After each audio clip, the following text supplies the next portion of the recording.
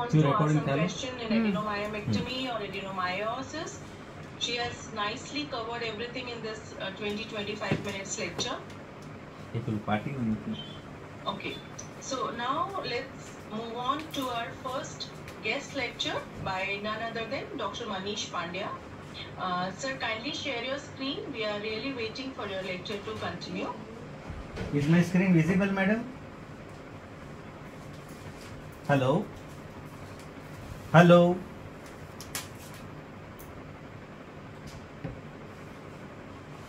Sir is from Surendra Nagar, Gujarat, and dies endoscopic surgeon.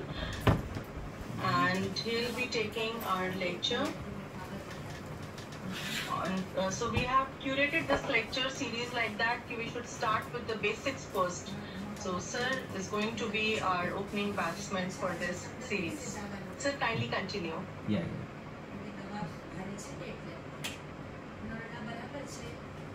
Is my audio and video available? Same, madam?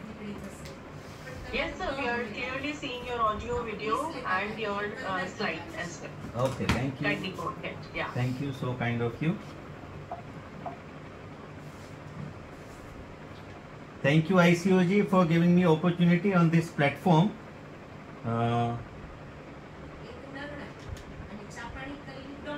These are my credentials, madam. I got 112 paper published on Orchid, so I will see that anybody wants to see paper, they can scan this QR code. You have got 2 seats of DNB and 2 seats of fellowship in ICOG, reproductive medicine and laparoscopy. My first love is gynecological endoscopic surgery because this book was published in 2004, and I am happy that the 3 books written by us is recommended in RCOG as a reading material. Atlas of Fetal Echocardiography and Technique of IVF Made Easy has gone for 2nd edition. I am editor-in-chief of Indian Journal of Obstetrics and Gynecological Research and editor in Open Access Journal in Gynecology. Worked as a KOL in dydrogesterone, and recently I got opportunity to interview Professor Herman Tournay in Esre, Copenhagen. These all interviews and all educational videos are available on Manish 4269 channel. So anybody wants to see, they can subscribe. Today my topic is on ergonomics and port dynamics in laparoscopic surgery. Believe me, this ergonomics and port dynamics surgery, or it is basically a battlefield. Anybody wants to go for any battle, any surgery, they have to plan from where they have to got entry. Just like in Mahabharat or in any battle, just like in Bahubali, they are planning their battle. So this is just like your battle is your surgery and port is your planning position. So always see for the position of the patient. Always see that where your primary trocar, because first entry is always close entry. So for that you have to become very careful. Secondary port entry always to be under vision. There are alternatives to get the port entry, and always see for the exit technique. Never see that your technique should be, never remove your port just like that. Always see that port should be properly exit, just like entry point and just like exit point.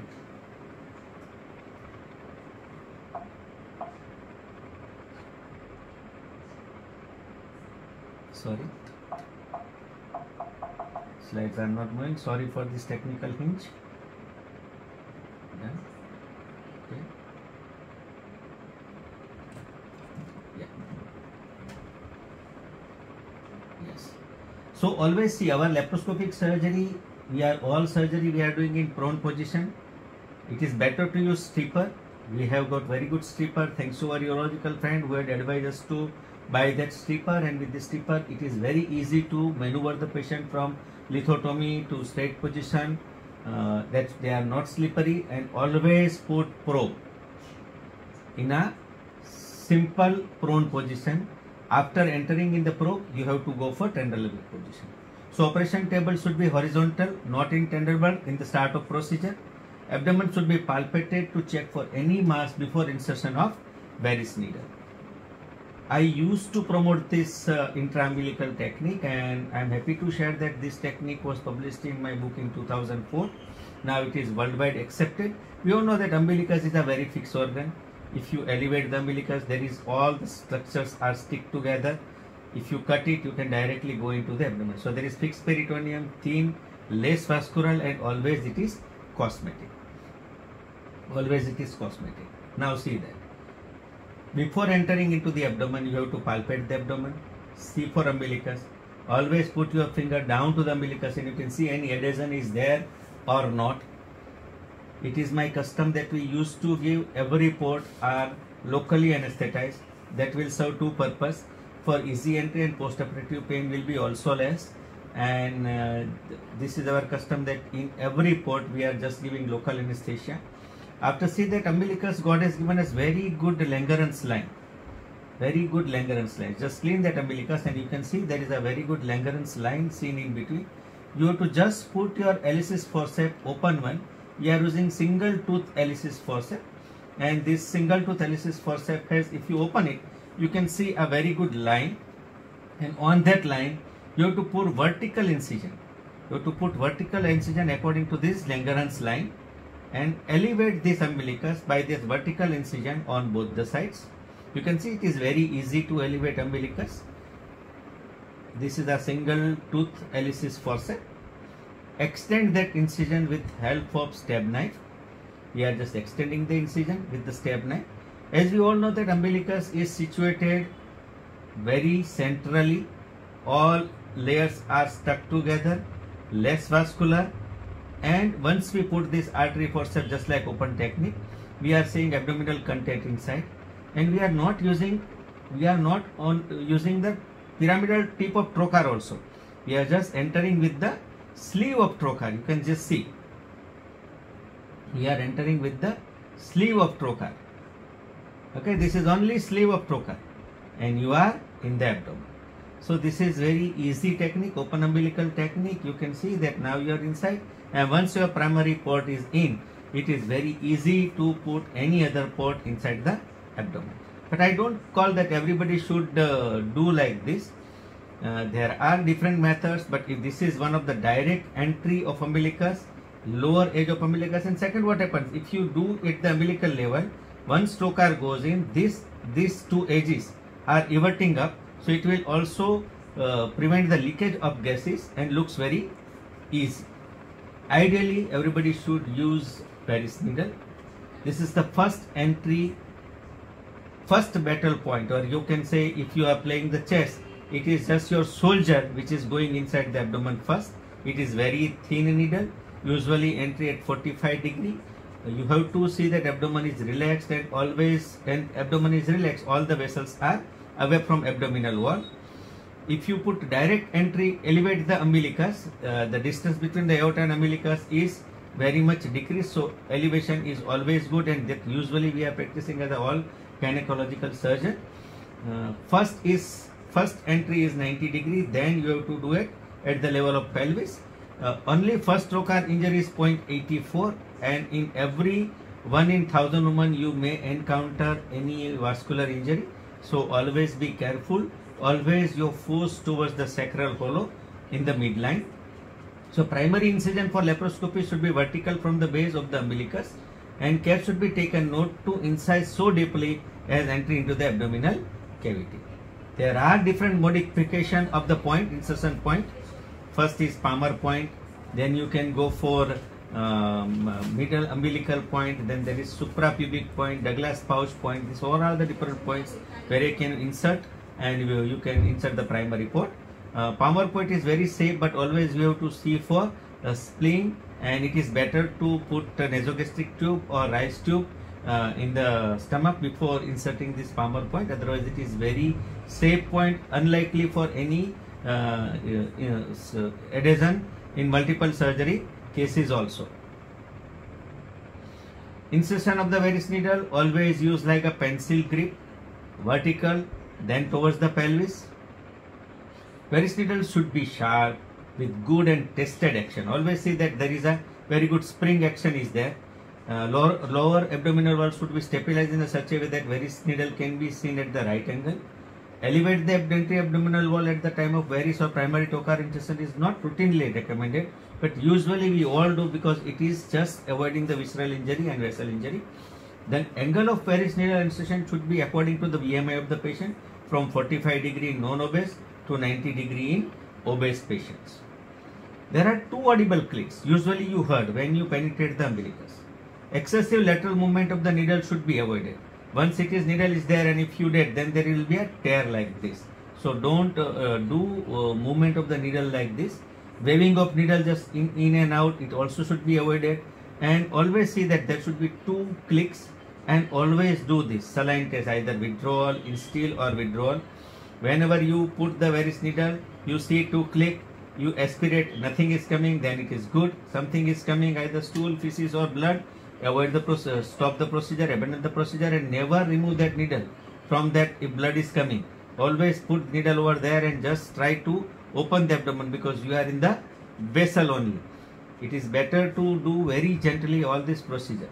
Saline test is not 100% accurate. So many times if obese patient is there, and if you do saline test, if you are not in abdomen, you are in the fat, you can also have a negative saline test. So always see that whether it is there, and always put insufflator on.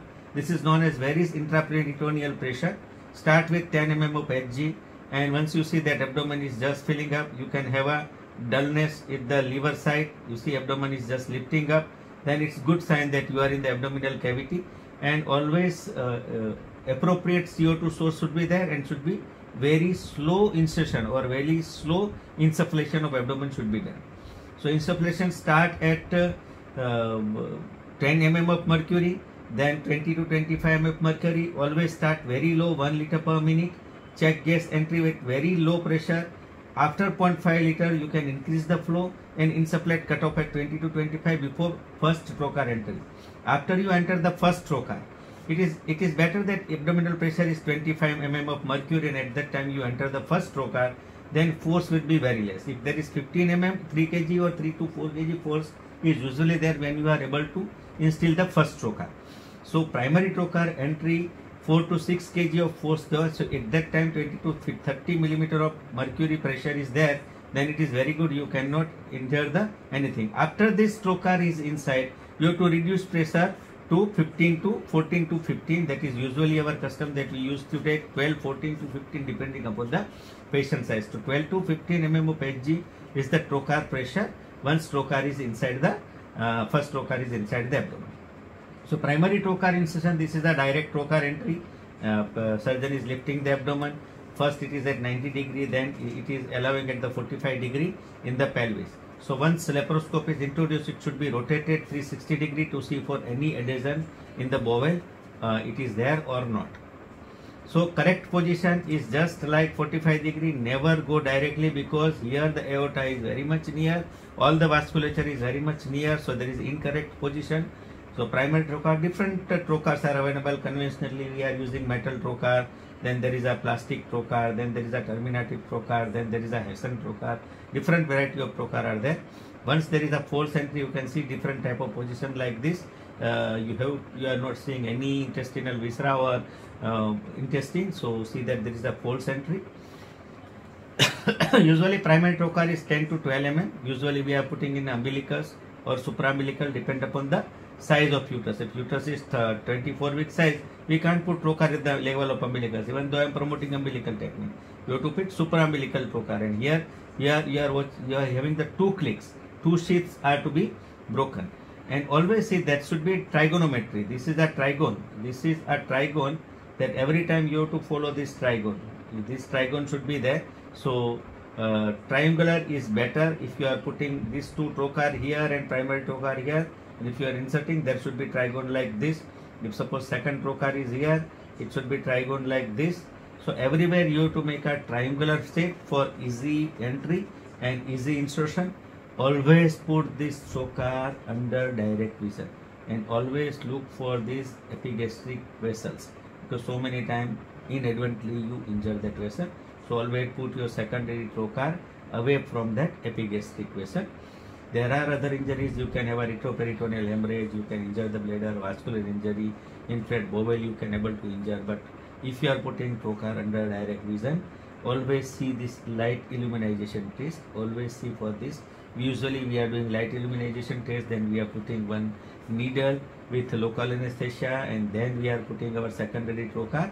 There are different positions by which you can put your secondary trocar, but always see there is a formation of triangle like this, like this, like this. You can see everywhere you have to maintain this trigonometry. So this trigonometry gives very good sight for your suturing. Always see for this obliterate umbilical artery, ureter, bladder. You see there is obliterate umbilical artery, inferior epigastric vessel. Usually with 30-degree scope, if you put your probe above upwards, your light source should be down, so you can see that inferior epigastric vessel very well, and you have to insert this trocar under direct vision. Always see that. Always see whenever abdomen is like this. Always see 360 degree. Always put the needle like this. You can see needle is there. This needle is there. So here we can see there is no vessel is seen, and with that needle side we are putting our secondary trocar, and with this we are also inserting the local anesthesia. So this trocar entry will be always under direct vision. So secondary port always should be put under direct vision. At that time pneumo should be 20 to 25. Inferior epigastric vessel should be visualized prior to secondary port, and once the trocar has pierced the peritoneum, it should be angled towards the anterior pelvis. First laparoscopy picture above shows that left inferior epigastric vessel and site selected for insertion. So these are, if you put trocar directly like this, it will injure. So first entry, then you have to move your trocars toward the pelvis. So first there is vertical entry. This is the alternative method that we are talking about, this Palmer point. We can use this alternative method for trocar placement. But before Palmer's point, that is left upper quadrant point, in the patient when there is suspicion of periumbilical adhesions or history of umbilical hernia or 3 failed insufflation attempt at the umbilicus. Other site of insertion such as transverse uterus varus needle insufflation may be considered umbilical, and Palmer point insertion have failed, but this is very rare options you can have to take. Open technique is Hessian technique, that is a open site insertion. You have to open the anti-abdominal wall or the umbilical wall, and you have to insert your direct insertion of trocar. Here also you can insert direct technique. This is a preventable tip injury. So once it is there, once it is there, the tip entry is there, then you can there is a retractable tip, so it doesn't enter. We can call it is a safety trocar also. So safety trocar insertion has got a tip at there. Once it is goes in, then blunt part will be there, so it is very less chances of injury to the patient.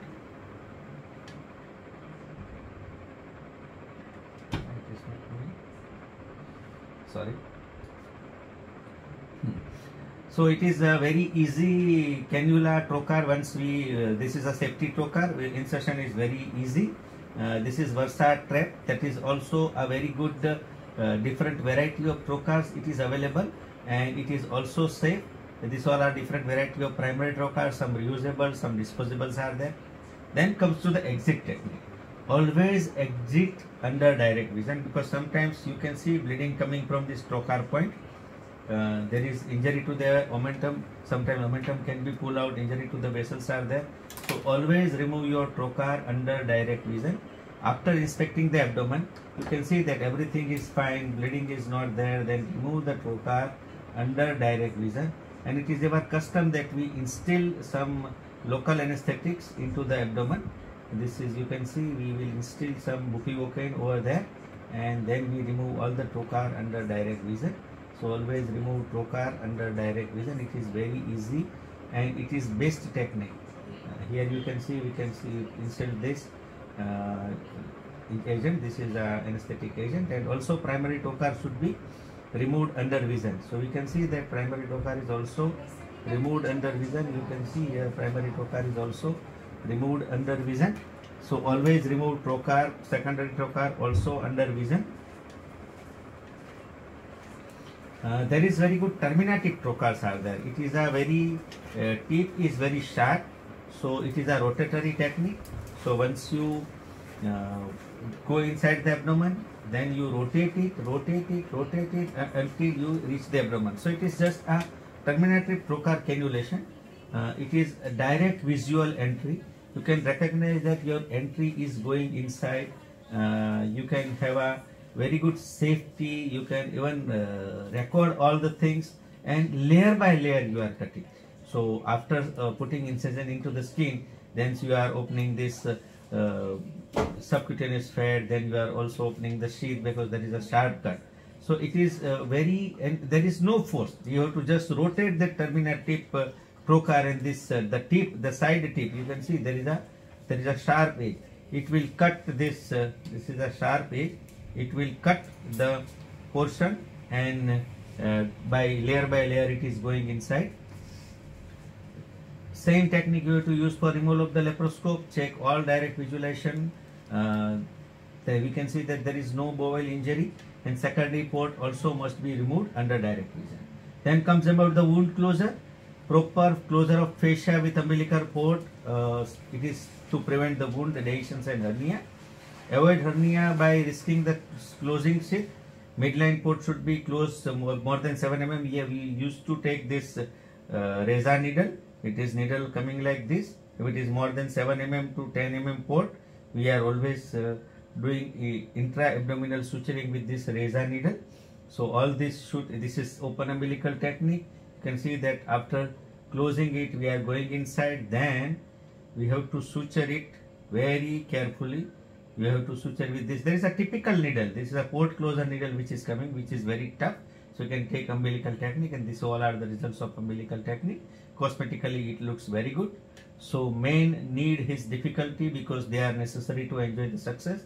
And I'm happy that so many company of diprogestone using our paper as a reference. So it is the time to be happy. The time to be happy is now, and the place to be happy is here. And the way to be happy is to make someone happy and have a little heaven right here. So thank you very much. The time Thank you very much, everyone. is now, and the place to be happy is here. And the way to be happy is to make someone happy and have a little heaven right here. Thank you very much. Thank you ICOG for giving me opportunity to share my views. Thank you very much. And just I'm stop sharing my screen. That was indeed a wonderful presentation, sir. Thank you, madam. Thank you, so kind of you. Yeah. and dear friends, this is very, very important to understand, all the life-threatening complications in laparoscopy are usually while doing the entry. Yeah. And that too while putting a viris or putting a 10 mm trocar. And 5 mm trocar entry definitely gets a very legal attention. So you have to be very careful. And all the points which sir has told is very, very important, and you need to mention it. And you simply cannot afford, even if you get to be a very senior endoscopic surgeon, you can never be confident in putting the primary trocar or the viris. So every time you have to follow all the 3, 4, 5 points while putting the viris and primary trocar. Thanks a lot, sir. Thank you. Thank you. Yeah. So our next lecture is by Dr. Manjushri Bu on laparoscopic instruments. Welcome, madam. Thank you.